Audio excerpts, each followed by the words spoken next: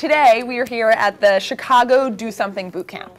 So Do Something holds boot camps in cities across the United States to train these young social entrepreneurs who have an idea, and maybe they have a not-for-profit, maybe they have a program, but they just need a little help getting it off the ground.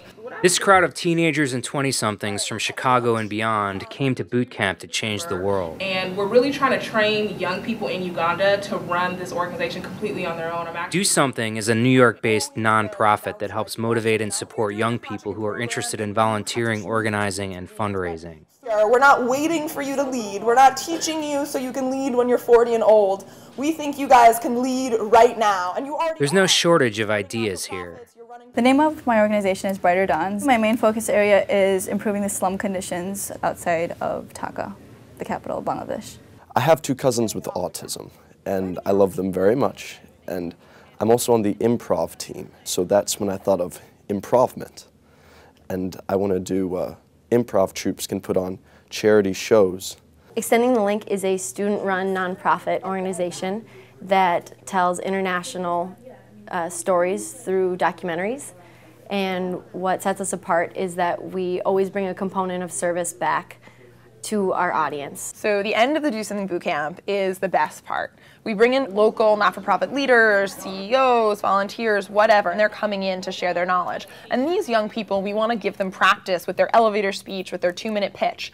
So they have 2 minutes to pitch the adult across the table from them, and then the adult gives 2 minutes of feedback, and then they switch. The young people have 2 minutes to pitch their project. We're going to ring some bells and tap you and warn you that it's the 2-minute warning. Ready, set, go! Right, so as I told you, I started in Bangladesh, and after seeing those slum conditions, I really wanted to, I just couldn't eat for almost like a month. I was compelled to do something. They're all competing against each other for a cash prize. At the end, 3 winners will be chosen, and each will be given a $500 grant for their organization. I need a lot of help. I mean, we have no funding right now. I need to figure out how to get some sort of structure going. You need to be more specific in what you're asking. We're getting better. We're getting better. How so? We're having a little more fun. Give